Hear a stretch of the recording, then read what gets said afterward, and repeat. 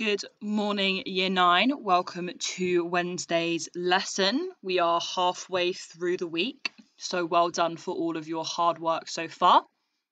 Today we are going to continue with our study of Romeo and Juliet, moving on to Act 1, Scene 4. Before we get into the content, can you please pause the video now and copy down the title, date, and the learning objective? Press play when you have those three things written down, please. Okay, if you're back, that means you're ready to complete the do now. As always, the expectation is that you write the answers to these questions in 4 sentences. These 5 questions are based on what we have previously read, so you can refer back to your notes if you need to, or you can challenge yourself and try and do it from memory. Pause the video and answer the 5 questions on screen now, please. Okay, if you're back, that means you're ready to make your purple pen corrections. Please make sure that you write the correct answer or any additional information that you see in my answers in purple pen. So, the servant asks Romeo and Benvolio to read the invitation list because he is illiterate. That's signifying the division in class. Romeo agrees to go to the feast because Rosaline is attending and he hopes that he can win her over. Juliet is 13 years old. Her father said that she hasn't seen the turn of 14 yet, meaning she's 13. Juliet agrees to see if she can love Paris. She's a bit reluctant, but she doesn't want to disappoint her mother. And the nurse is linked to the vulgarity of men due to her humorous, vulgar view of sex and marriage. She's a very interesting character and we will study her in a little bit more detail later. Pause the video and make any purple pen corrections that you need to now, please. Okay, so before we get into Act 1, Scene 4, I want to give you a summary.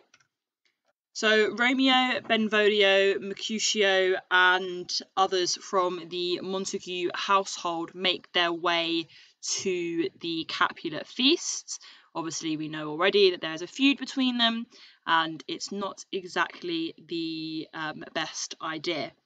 Mercutio is a friend of Romeo's, but he kind of aligns himself, therefore, with the Montague family.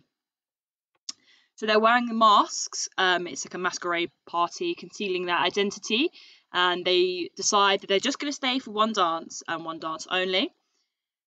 And Romeo continues to be lovesick for Rosaline. Mercutio teases him, winds him up a little bit for being such a stereotypical hopeless lover. Remember, it was more typical or expected of a man to be a bit more kind of bold and brazen when it comes to love, and Romeo isn't like that. Mercutio then delivers a speech that is known as the Queen Mab speech, in which he describes how the fairy delivers dreams to humans as they sleep. That speech is kind of a big metaphor in the text, but we're not going to look at it today because I want to make sure we get through the whole play, but we will return to this and analyse this later if we have time because it's very interesting. So let's get straight into Act 1, Scene 4. We're starting right at the beginning. So on stage right now there is Romeo, Mercutio, Benvolio, and then kind of a few other members of the kind of Montague clan who are wearing masks ready to attend the ball. Romeo says, "What shall this speech be spoke for our excuse, or shall we on without apology?" Romeo seems a little bit concerned here. He says, "What will we say is our excuse for being here, or should we just enter without apologising?" Obviously, Romeo is aware of the depth of the feud and the potential danger that could arise from him attending a Capulet ball. Benvolio replies, "The day is out of such prolixity. We'll have no Cupid hoodwinked with a scarf, bearing a tartar painted bow of lath, scaring the ladies like a crow keeper, nor no without book prologue faintly spoke, after the prompter for our entrance, but let them measure us by what they will, we'll measure them a measure and be gone." So Benvolio says it's out of date to give lengthy kind of explanations. The idea of like longevity or long-windedness is the meaning of this word here. He said, we're not going to introduce our dance by having someone dress up as Cupid or carrying a toy bow to frighten the ladies like a scarecrow. He said, nor are we going to kind of recite a speech, a prologue, to introduce ourselves. They said, let them judge us however they please. We'll give them a dance and then hit the road. So let them measure us, let them judge us. We'll measure them a measure and be gone. So they can measure their dancing and then be gone. Now, there's an interesting kind of contrast here that I want to touch on. This Benvolio kind of references speaking like a nor know without book prologue, faintly spoke after the prompter for our entrance. So Lady Capulet's view of love was highlighted in her comparison to love like a book, and kind of, how Paris is without a cover and therefore requires a wife to be whole. And she kind of gives this kind of romantic, kind of like whimsical view of love, whereas Benvolio's is a lot more kind of logical. He says we're not going to kind of do anything fancy. We're not going to try to be something that we're not. And that contrasts the view of love between the female characters and the male characters here. They both use a reference to kind of a book, but they use that reference in very different ways to express their very different attitudes. Romeo says, give me a torch, I am not for this ambling, being but heavy, I will bear the light. He says, give me a torch, I don't want to dance, ambling, because I feel so sad, I'm heavy, I will be the one that carries the light. So this is obviously a reference to his depressed mental state, the idea that he is heavy, kind of the fact that this unrequited love is almost a weight on his shoulders, and he cannot experience happiness until that weight is alleviated. Mercutio says, nay, gentle Romeo, we must have you dance. He says, no, Romeo, no, you're going to dance. We're at a ball. You have to try and kind of like lift your spirits. And that's Mercutio's role here, to try and lift Romeo's spirits. Romeo says, not I, believe me, you have dancing shoes with nimble soles. I have a soul of lead, so stakes me to the ground, I cannot move. He says, no, believe me, you're wearing dancing shoes with kind of nimble soles that are good for dancing, but I have a soul of lead because it's so heavy that I cannot move. So again, a reference to kind of like the heaviness of his unrequited love, giving him this inability to do anything that might provide him joy, as it weights him down. Mercutio says, you are a lover, borrow Cupid's wings and soar with them above a common bound. He says, no, sort yourself out. He's trying to, again, lift Romeo's spirits here. He says, you're a lover. He said, take Cupid's wings and fly higher than the average man, a common bound. He says, go above this unrequited love. Get past this unrequited love. You're better than this. Romeo again disagrees. Woe is me. I am too sore and pierced with his shaft to soar with his light feathers, and so bound I cannot bound a pitch above dull woe. Under love's heavy burden do I sink. He says that Cupid's bow has pierced him too deeply, so he cannot fly, he cannot soar. Because the wound that has been created by Cupid's arrow has pierced him so deeply that it kind of weighs him down, this idea of being bound. He says, I cannot bound a pitch above dull woe. He said, I can't leap any higher or fly any higher than my dull sadness. And he says, I sink under the heavy weight of love. And again, we have this idea of being kind of bound by love, this inescapable or pain that he's experiencing, and this kind of, you know, all these references under the semantic field of like heaviness for Romeo that's continued throughout. Mercutio says, and to sink in it should you burden love to great oppression for a tender thing. Mercutio says, if you sink, you are dragging love down. It's not right to drag down something as tender as love. He basically says to Romeo, look, you're doing a disservice to love, which is supposed to bring you joy. So you need to get over it. And again, Mercutio kind of shares that similar message with Benvolio, where both of the men are trying to infuse Romeo to seek happiness and get past this unrequited love for Rosaline. Romeo questions this. He says, is love a tender thing? Obviously, his pain is causing him to question whether love is actually all that great. He says, it is too rough, too rude, too boisterous, and it pricks like thorn. He said, I think it's too rough, too rude, too kind of like rowdy, and it kind of stings like a thorn. And now these references to kind of, you know, like nature, like a prick, indicates that love is kind of uncontrollable, wild, and painful. Also, the word boisterous, you might describe a puppy as boisterous, or a dog when they're kind of a little bit rowdy and a bit energetic. And this highlights, you know, the uncontrollable nature of love. It kind of comes and goes, you can't control it, and it can be painful. Mercutio goes, if love be rough with you, be rough with love. Prick love for pricking and you beat love down. He says, Romeo, if love's going to be horrible to you and play rough with you, you play rough with love. Prick love for pricking and you beat love down. He said, if you prick love, when it pricks you, you'll beat love down. So again, he's telling Romeo to be strong and powerful. He says, give me a case to put my visage in, which is his mask. A visor for a visor. What care I, what curious eye doth coat deformities. He says, a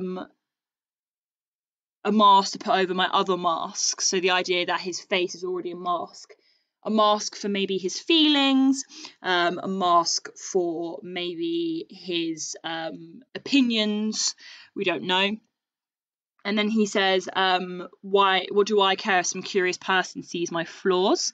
And again, Mercutio has this kind of view of life and love whereby he doesn't really care what anyone thinks. He's very logical, very cynical, and he's quite straight talking. And then he says, here are the beetle brows shall blush for me. He says, let this mask with its black eyebrows blush for me. And then they put on their masks and go forward to the ball. Oh, sorry, I knew there was another annotation that I missed. So the idea of all this heavy imagery, burdened, bound, it kind of shows the kind of constrictive and restrictive impact of love, particularly on the character of Romeo, as he cannot control it. Okay, so we have two quotes on the screen now. Have a look at them, and can you figure out what kind of wordplay is being used here? So you might have thought of puns. So these quotes are both examples of puns. We looked at puns when we looked at The Servants at the beginning of the play. And puns are jokes that exploit the different meanings of words which sound alike. So, for example, in this example here, we have the wordplay of souls and soul. They sound the same, but they have very different meanings. So what I would like you to do is pause the video now and create 2 mind maps for each of these quotes. I would say you probably need about 10 lines to make sure you have enough space around each of these quotes to annotate. Pause the video, create those mind maps, and press play when that is done, please. Okay, if you're back, that means you have your 2 mind maps and you're ready to annotate. I'm now going to ask you to analyse these quotes, particularly focus on the puns and their impact. These are the questions that I want you to ask yourself as you're annotating. Which words are being played on in the pun? What are they a metaphor for? What are the puns a metaphor for? What is the different meanings of the words that are being played on? What does it reveal about Mercutio? What does it reveal about Romeo? Are they similar? Are they dissimilar? Do they contrast? Why? And why has Shakespeare used puns here? For what impact? Why did he not just use a normal line? Why did he decide to play on these words? For what purpose? So there are 6 questions on the slide. So you should have a minimum of 6 annotations for each of the quotations. You can also have more if there's some other things that you want to unpick, but there should be a minimum of 6 annotations for each quote. Pause the video and complete those mind maps now, please. Okay, if you're back, that means you completed your mind maps. Now we're going to skip on a little bit to a later section of Act 1, Scene 4. It's a kind of quite crucial part of the scene, and it takes place after Mercutio's Queen Mab's speech, and it almost sets out what the atmosphere and the mood is going to be like in Act 1, Scene 5. So, we've already talked a little bit about fate, particularly in the prologue, and that kind of theme is continued through the text. And the section that we're going to look at right now, like I said, kind of sets us up to expect a certain kind of atmosphere and tone and event during the next scene. So a bit of context, people in Shakespeare's time believed in astrology. So they had this view that a person's future was decided by the stars and the planets. You might have heard the phrase, their love was written in the stars. The idea that the future is predetermined by the stars. Shakespeare, however, believed that people had free will and that they, through their choices, were in charge of their own fate. So the idea that you can grasp your fate and you can change it dependent on your actions. And this tension between these two views is explored throughout the text. And we see the downsides to going along with fate and also going against fate. So what I'd like you to do is pause the video now, write a little subheading of fate, and then jot down these 2 points. You can shorten them so they're just in note form, but you need to get the kind of key information down. Pause the video, write down a little subtitle of fate, and make some notes based on these 2 pieces of information. Now, please. Okay, if you're back, that means you have some notes about fate down, and we're ready to look at the extract. So, this is said by Romeo, like I said at the end of Mercutio's Queen Mab speech, and this is what he says. I fear too early for my mind misgives some consequence yet hanging in the stars, shall bitterly begin his fearful date with the night revels and expire the term of a despised life closed in my breast by some vile forfeit of untimely death. But he that hath the steerage of my course direct my sail on, lusty gentleman. So he says that I'm worried that we'll get there too early. He says I'm a bit concerned that we're going to get there too early, and he says that he feels like something bad is going to happen. There is some consequence yet hanging in the stars.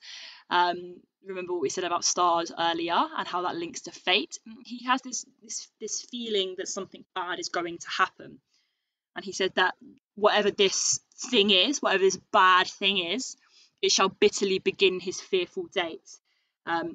Basically, whatever happens at this party is going to steer him towards his death.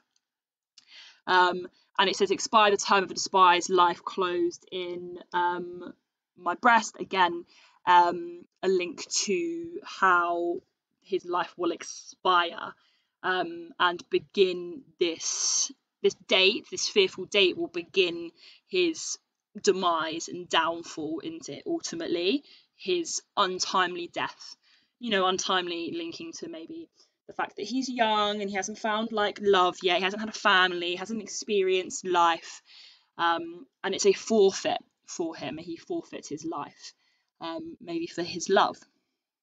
Then he says, but he that hath the steerage of my course directs my sail. The capitalization of he there could be kind of referencing a god or a greater being. We will talk about religion a little bit later. And he says, but whoever's in charge of where my life's going can steer me wherever they want. And then he said, let's go.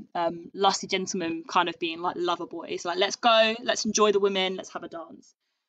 And again, this line here indicates that he has faith in fate and what is destined to be. And he said, look, whatever happens, I'm going to accept it and I'm going to kind of go with it. I'm not going to try and change my fate, which kind of goes against what Shakespeare is views of fate are, as he believes that man should have free will to kind of decide their own futures.